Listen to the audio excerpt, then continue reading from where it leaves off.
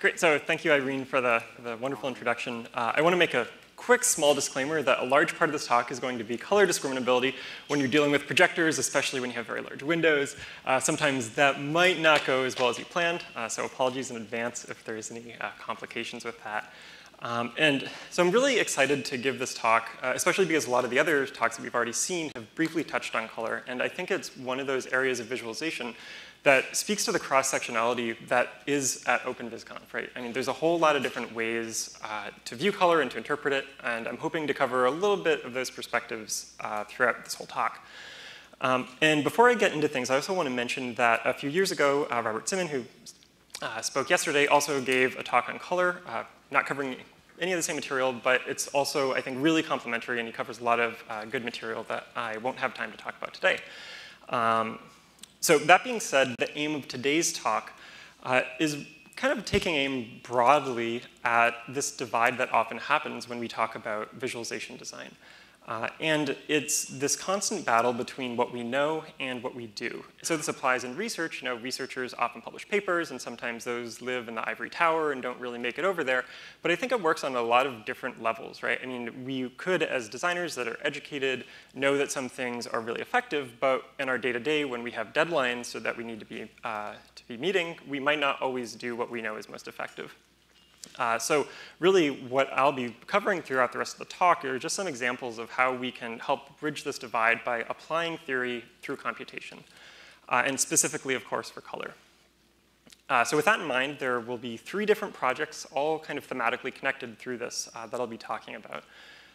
So the first will be a D3 module that I made that helps us calculate just noticeable differences. I'll be defining that in a little bit if you're unfamiliar. And that is online at the address. The next project is a little bit meatier. It's called Colorgorical, and that is a design assistance tool for making categorical color palettes. And then the last will be another D3 module that I've made, which implements this new, well, kind of new-ish color space that is a new successor to LAB space, which we heard about earlier in the day. Great. So first, let's just cover just noticeable differences. Oh, and before I get into that too, I want to mention that even though that these are specific for, maybe D3, a lot of this concept can be just broadly applied to any tool that you normally use. And before I get too far into this D3 JND package, what I really want to talk about first is just involving one question. And it's a pretty simple one, right? What does it mean for visualization design to be effective?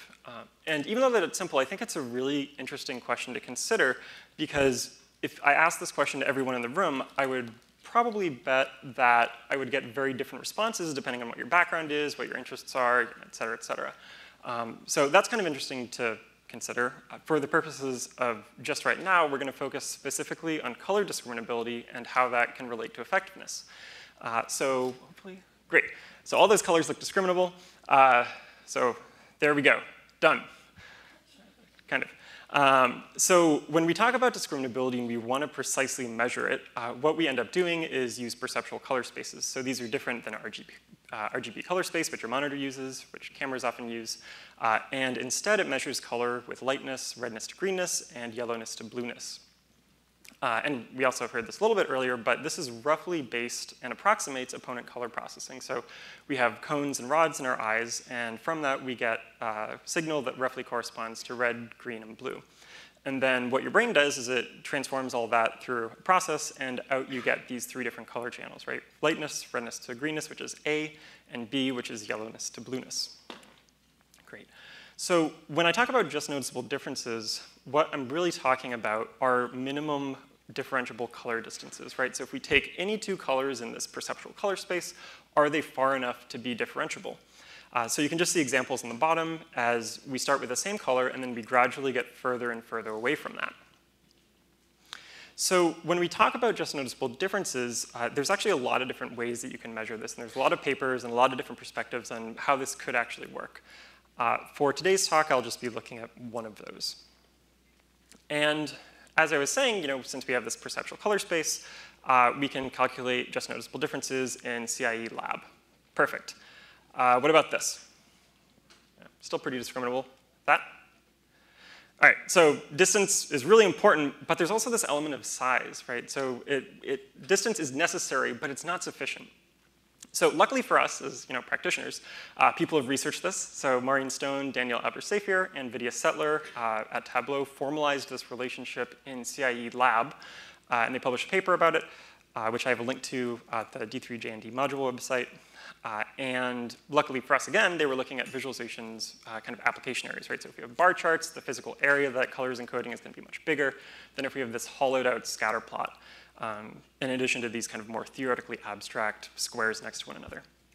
And if you're unfamiliar, and then the results from all of this get boiled down into this noticeable difference function, which takes in two arguments. One is a percentage, which you can think about as how conservative you want to be when you're making things. And there's also this size, which is not measured in pixels, but in visual angle. And if you're unfamiliar with visual angle, if you outstretch your arm, your thumb is roughly 2 degrees. So that gives you some kind of sense of the scale for that. And then, based on this equation, you plug in these two parameters, and you get some kind of distance along each axis that you would need to satisfy in order for colors to be discriminable. So just to give a little bit of an intuitive sense for that, this is online, but I just recorded video. And if you look at the top, you can see the arguments and what happens when you lower the percentage. The interval goes down, the colors become less discriminable, or you increase it and they become more discriminable. And this is just like a linear scalar for this percentage argument. You can see on size that this is kind of like a diminishing returns curve, right? So if it's a really small mark and we make it a little bit bigger, we get a much greater difference in discriminability, but that kind of evens out after a certain point. Great. I'll just let this finish playing. Perfect. So how can we actually apply this into design, right? So I think one particular way is actually in considering color-encoded area size in the graphic. And I've actually talked to a few people yesterday and today that were talking about the difference between designing for desktop and mobile, right? So these are very different situations, and maybe you use the same pixels, but when you look at the visual angle, the appearance is going to be completely different. So I think that that's a really important consideration to take into mind and something that using JNDs could actually help with. The second one is, this is, of course, not a one-fit-all scenario, right? Various situations call for various levels of discriminability, which is this percentage argument, right? So if you're making an infographic, or if you're making some kind of tool to have emergency response management, those are obviously very different situations, right? And they call for different levels of conservativeness. If you were to use this module in D3, all you need to do is load it, and you get access to the function that I was just talking about earlier, this ND function. So you can just give it two D3 colors, optional percent and size, and you get a bool, true or false, are they noticeably different? And similarly, you can get this JND interval, which gets the same thing. Great. So as far as how this connects to the broader landscape, I'm going to move on to talking about this tool called Colorgorical, which is joint work with David Laidlaw, who is my PhD advisor, and Karen Schloss, who is a color perception researcher that is at University of Wisconsin-Madison.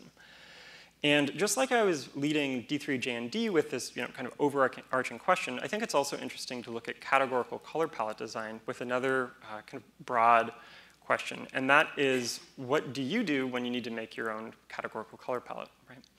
And again, I think this is, and we've actually heard this before too, right? It's very situation dependent, and there's a whole lot of different constraints.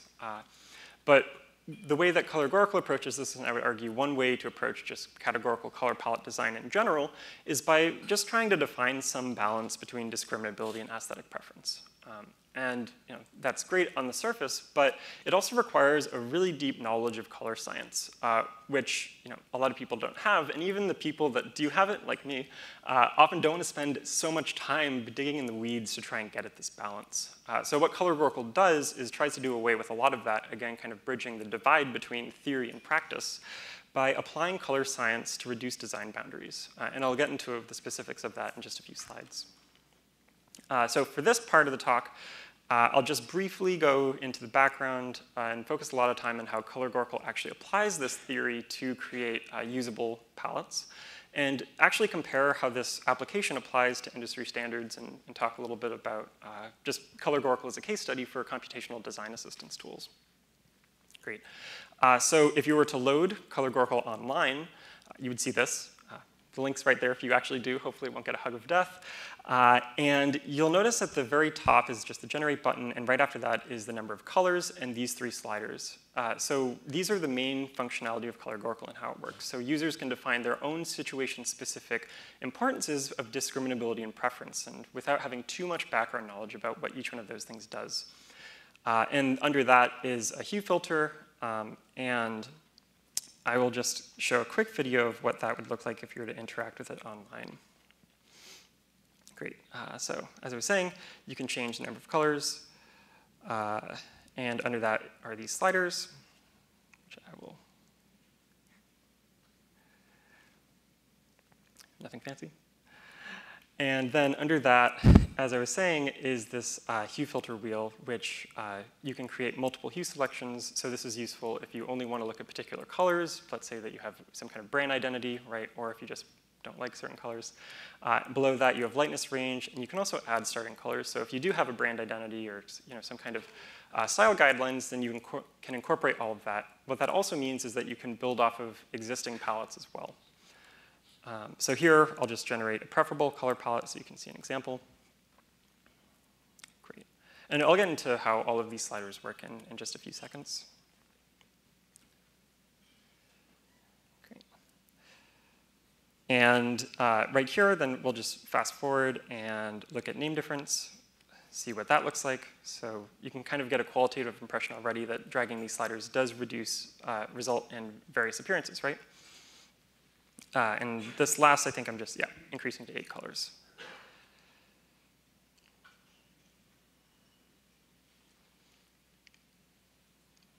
Cool. So how does this actually work, right? It's actually pretty simple if you dig into the code. I purposely made it so that there's not that many dependencies at all, both for if you do want to tinker with it or just for longevity. But as you just saw in that video, all of it boils down to manipulating these 3 different sliders and the number of colors. And you get some kind of output, right, that the user defines. But a really important first starting place is actually looking at how these sliders are defined, right? So what does it actually mean to be perceptually distant or have pair preference, right? So as I mentioned, 2 of these sliders correspond to discriminability, and the first is perceptual distance. And this uses CIA lab color space that we were just talking about, and it's just Euclidean distance, right? So how far is point A away from point B? And name difference uses research done by Jeff Hare and Maureen Stone that actually uses XKCD color survey data, which I always think is kind of funny. But they have 153 color terms, and then they look at histograms for those color name associations with every single perceptual color, right? So in this example, you can see that this blue color and this red color have very largely different histograms and have very large color name differences. Whereas this dark blue and this light blue have histograms that overlap, so there's a smaller color name difference. And these get at 2 very different notions of discriminability, right? Here you have this perceptual notion, but for name difference, it could be useful in all sorts of different other applications, like if you're giving a talk or things like that. The third slider is for aesthetic preference, and it's pair preference. And this is actually based on a very large-scale study that one of my co-authors, Karen Schloss, did at Berkeley. And by doing a lot of in-lab evaluation, she was actually able to quantify on average, this is kind of the caveat, what people find preferable for colors in pairs. And so she found that in general, this could be predicted by looking at what the coolness of the colors were, so more blues than oranges. You can also look at similar hues and different lightnesses. So just to give concrete examples of that, what that looks like for preferable colors are combinations like this, right? So you have very different lightnesses, the hues are basically the exact same, and they're all cool. For impreferable colors, you might find this preferable, but on average, it's isoluminant, so the lightnesses are the same. They have opposite hue, and one of the colors is very warm, right? Great. So how does categorical actually use these things? And the answer to that's pretty simple. It's just a weighted sum. So these sliders get converted into percentages from 0 to 100%.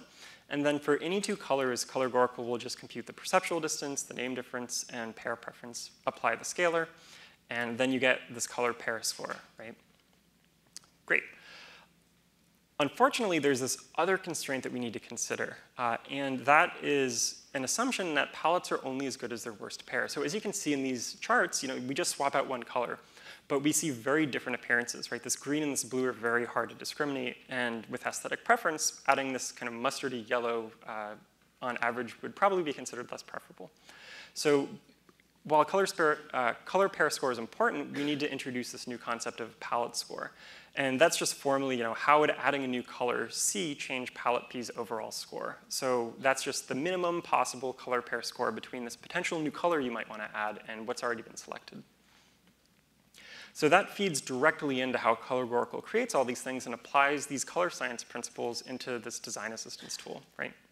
So you have your sliders, number of colors, great. You have your output palette. In the middle of all of this, ColorGoracle will always pick a preferable first color, because if you can pick any color, might as well pick one that's more preferable, or more likely to be preferable. And then after that, it's just this iterative sampling process between picking palettes that satisfy this palette score and then deleting any non-noticeable difference colors, which use just the noticeable difference function I was talking about earlier. Under the hood, ColorGoracle also makes 10 of these, and it only returns the most preferable, since if you can have all of these palettes that satisfy this user-defined balance, you might as well pick the one that looks most preferable.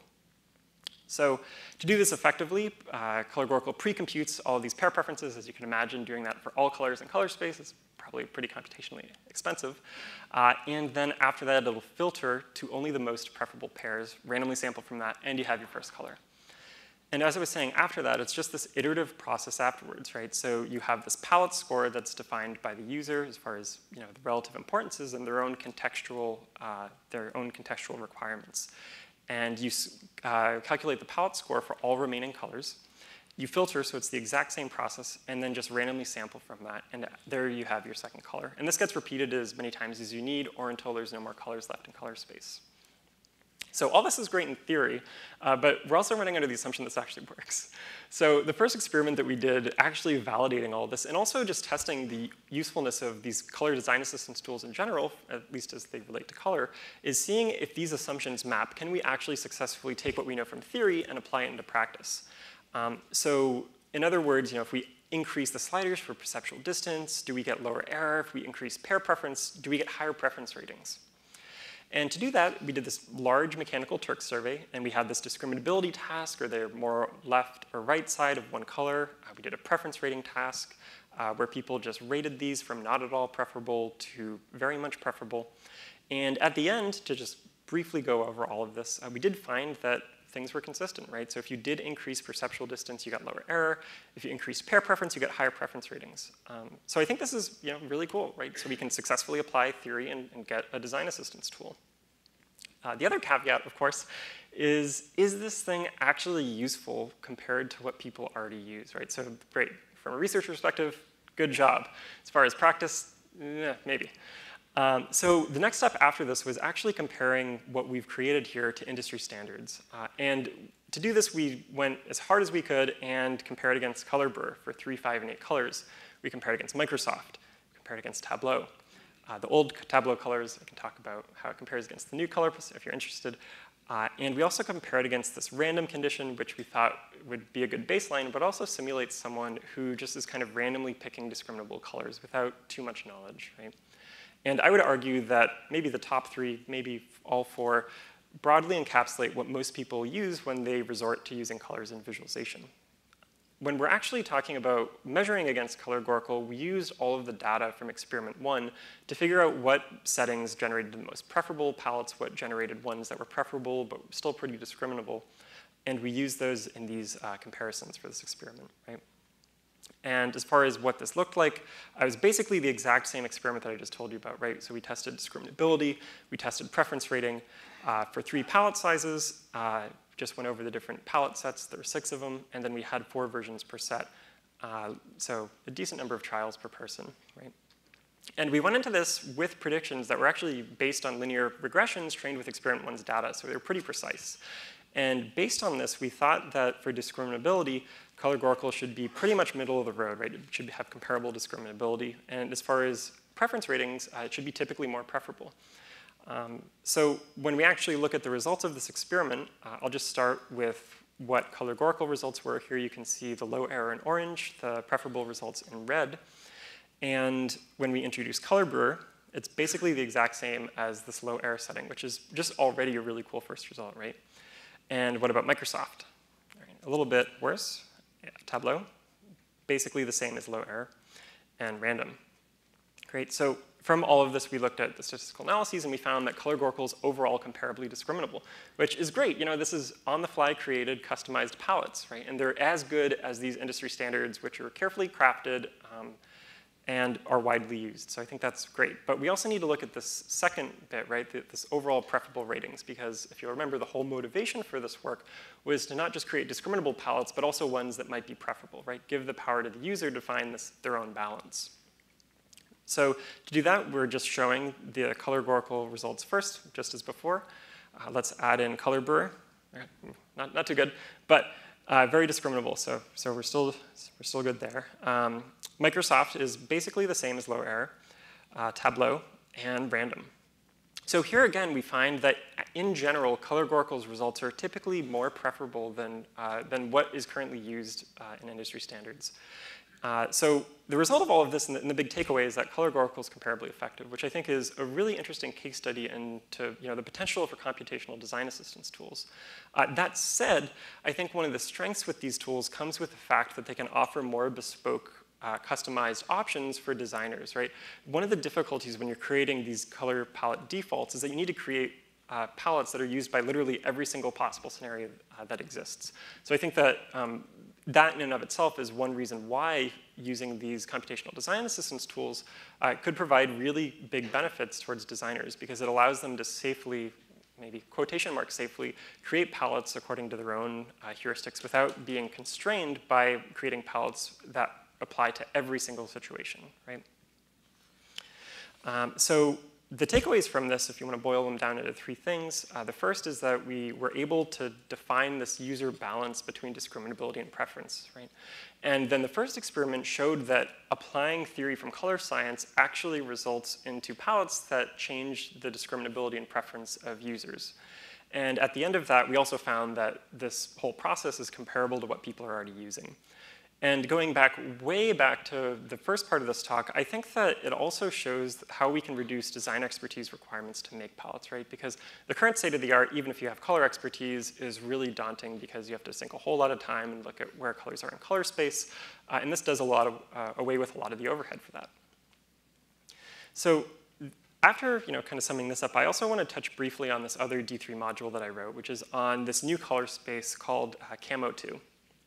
And when we're talking about color spaces from a color science perspective, what we're really talking about is approximation and trying to effectively approximate how we perceive colors. So when we talk about CIE lab space, which I've been using throughout the whole entire talk so far, what we're really talking about is the assumption that this space should effectively model how our human eyes see color, right? So if we just took Euclidean distance, this should map roughly the distance that happens in our head. Unfortunately, if you've ever used the space, you know that that's not entirely true, right? So it's a little bit more complicated of an equation. So this is one kind of driving research goal of color science, and I think would be really beneficial to start incorporating more into visualization design. So really, how can we change the spatiality of these perceptual color spaces to better approximate how we actually perceive color?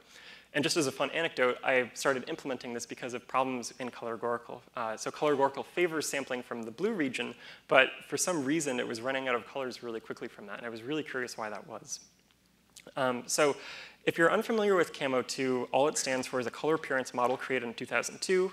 The UCS just means it's a uniform color space. And it uses axes that are basically the same conceptually as lab space, right? So we have this lightness axis. We still have greenness to redness and blueness to yellowness. And you can see already that it looks a little bit different. One of the reasons for that is if you look at lab, it has this really big skew downward to the right. And this is what I was talking about when ColorGorkel was artificially running out of blues quickly, because all the blues were being shifted down into this bottom right quadrant where they should be more central bottom or maybe to the bottom left. And just to show this more concretely, here's a little video which shows approximate volumes of each one of these color spaces, right? So you can already see from this that the volumes look very, very different, right? We get a little bit more of a spherical shape with Camo2 UCS than CIE lab. And this ultimately gets at the ideal of having this kind of Cartesian grid spatiality in an ideally uniform color space, right? So this is all great in theory, but what does this actually mean for designers, and how could this influence design practice? Right? So I think that maybe the biggest difference is that when you just talk about simple linear continuous color scales, right? So these are just your typical default color scales, you end up having very, very different looking appearances. So on the bottom of these are just what happens if you interpolate in RGB. So if you were to load things into Photoshop, that's what the gradient would look like. Most people use CIE Lab, which is the middle band. And the top is this new Camo 2 UCS color space. And from this, it's strange because Lab, we're all brought and taught that this is perceptually uniform. This is the gold standard. But for some of these, the Camo 2 interpolation looks completely different, right? And whether it's good or bad, it still needs to be empirically tested, but at least for right now, it gives designers a little bit more freedom for how they might want their charts to appear. If you're actually going to use this in D3, the functions are modeled exactly after the lab functions and the HCL functions, so you still have your JAB declarations here. You can import colors, so it's basically the exact same, and you have still lightness, chrome, and hue versions of all this. So there is one caveat, which I briefly alluded to, is that evaluation is needed. So the researcher in me, still have my research hat on, this is a largely assumption-based thing saying that what we know from color science will be useful for visualization. So I think there's a lot of useful visualization research, open questions here. But on the brighter side of things, Matplotlib uses this color space for the new color scales. So if you've seen Viridis and these newer scales, all of them are created in this new color space. So there is precedent for using this. Another great contribution, too, is as far as I know, this is the first implementation in JavaScript of this color space. So I think that's really exciting, too. So just wrapping up a lot of these points, from the first talk, we were looking at just noticeable differences. And the big takeaway from this is distance is important and was a huge motivator for how categorical picked colors. But you also should consider size, especially if you're developing visualizations for multiple different types of platforms, right? What does it look like on mobile? What does it look like on a giant projector? These are very different considerations.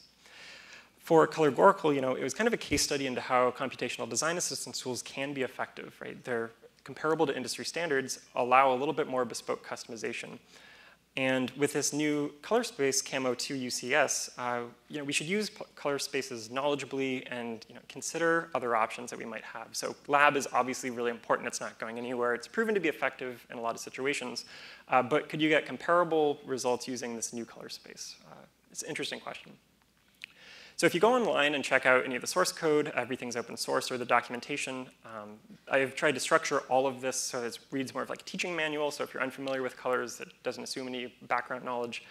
And I want to close by just offering this, I think, more of a perspective. But open source is necessary to bridge this divide between what we know and what we do. But we should also think about accessibility, too. And I think a lot of talks at OpenViz have really gotten at this point. And you can talk about this whether you're designing for learners, right? Or if you're looking as a researcher, how do you make these applications more accessible to practitioners? Or there's all sorts of different ways that you can think about bridging the divide. And I'd encourage you all to think about how this relates to color, but also design effectiveness in general. So with that, I'd just like to say thanks. And be sure to check out this stuff online.